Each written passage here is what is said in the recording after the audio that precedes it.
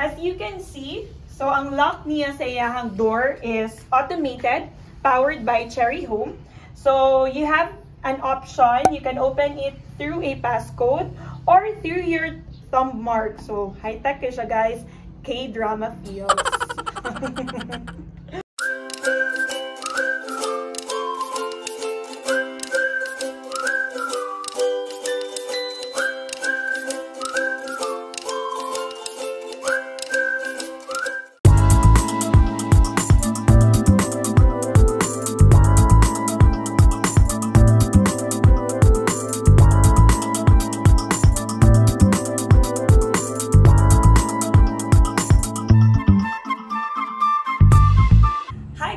I'm back. This is Corrinne, your licensed real estate salesperson. And today's vlog will be featuring Magnum model house of Intalio Estates of We Community Developers Incorporated. This is actually my second video. Our first video in Intalio Estates is featuring Roca model house. So Roca model house, you can check the video here. The Roca model house is also the actual turnover for the Magnum model house. So today, we will be having an idea what will be your possible interior. I will inform you guys ahead that the furnitures, the interior design of the house will not be included in the original house package. So again, it will be a interior house design idea. So I welcome you guys in Magnum model house. Your future home is integrated with a smart home technology that allows you to connect your appliances through digital assistant to automate specific tasks and can be controlled remotely through an app. As you can see, so ang lock niya sa iyahang door is automated, powered by Cherry Home. So you have an option, you can open it through a passcode or through your thumb mark. So high-tech siya guys. K-drama feels. And then, I think pwede po siya sa inyong tablet or sa inyong smartphone. You can, so dagan ka siya option. So, kung mga elderly baka malimtan nila ang passcode, they can use the thumb mark or through their smartphone. Okay, go inside. So their door is not a typical wooden door. It's a 45mm thick steel, stronger and more durable yun siya guys compared with the typical wooden door. Okay, so this is the actual floor tiles that will be used. So yan, they have a beautiful na house interior design. The model house has 4 bedrooms, 3 toilet and bath with lot area of 110 square meters and floor area of 90 square meters. So we have a 1 bedroom here in the ground floor. So here's the kitchen. And here's the toilet and bath. So they have nice idea for the toilet and bath since it's facing in the dining area. So they made it as a hidden door. And then you just push it. So you can be able to enter the toilet and bath. So spacious ang yung toilet and bath here in the ground floor. It has sink, bowl, the shower. And then they also have an outlet para ready siya for hot and cold. The service area. So spacious po ang iyahang service area guys. I think kani siya nga sink is not included in the house package, original na turnover, the actual turnover. So you will have an idea. You can have your dirty kitchen here. No, you can also have your service area. It's up to you.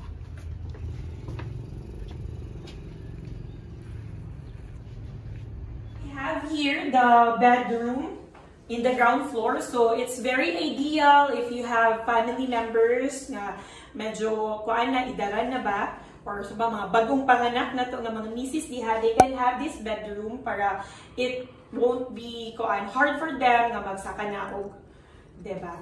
We also have here nice pa silang idea no underneath the Christmas tree underneath the stairs. So it depends with you. You can have it as your office workspace or yon, mga mini garden for the plantitas out there. So let's proceed in the second floor.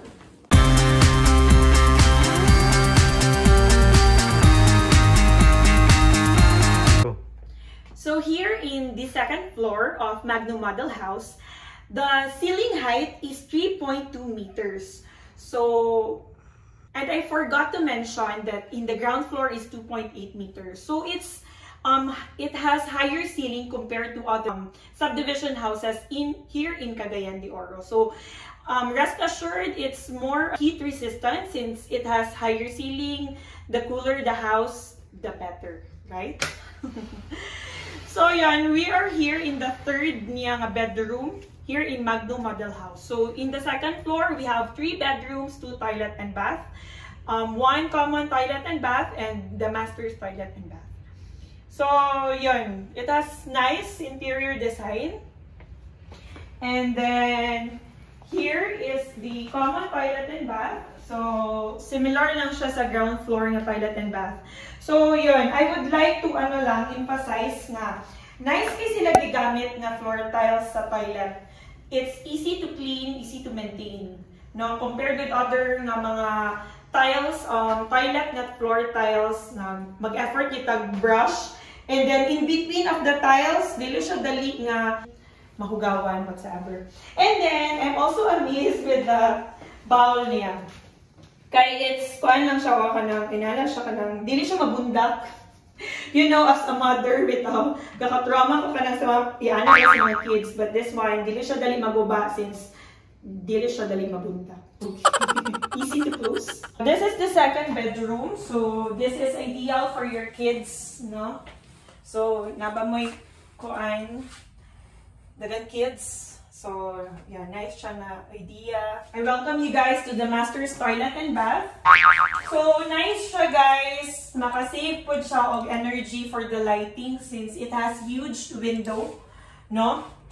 And then, for the partitions used here in the second floor, they have used gypsum board that comes with a thermal insulation properties which can keep your bedroom cool. It is supported by an aluminum metal furring. You can feel safe with its resistance to heat and be at ease with its soundproof benefit. So originally, si Magnum kay wala pa siya carport or balcony. So in the Roca nga house tour nato, paano siya work window rani siya nga pwede siya subject to be a door to your balcony. Okay, so yeah, nice design. I love it. So push ya, kung hindi sila push dari. So yan, after the turnover of your Magnum house, you can put up a balcony, spacious balcony. You can have your parties here or mag-relax na ka. You can have your cup of coffee ganyan. No, you can enjoy the view of Canitoan.